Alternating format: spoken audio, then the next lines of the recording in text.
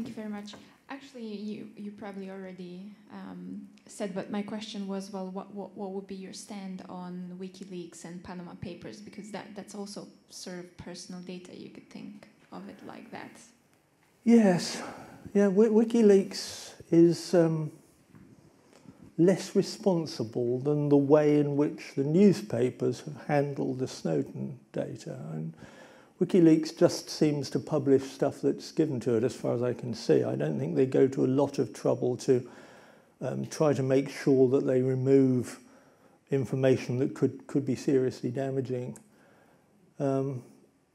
Snowden was, as we'll talk a little bit in the surveillance lecture about what Snowden says his motivation was. He has a particularly strong belief that governments should not have a lot of power, and that the American government has too much control over the citizens, and so he was very keen to reveal the extent to which they were surveilling their citizens.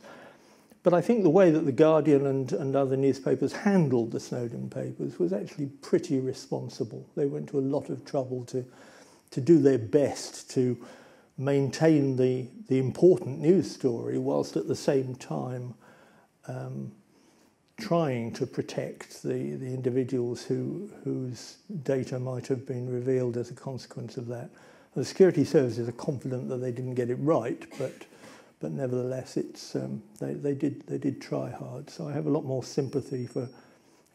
I don't see how they could have not run that story, given that they were given it, and it came as a great surprise even to the cabinet. So the sense that there was clear democratic oversight of what was going on is easily countered.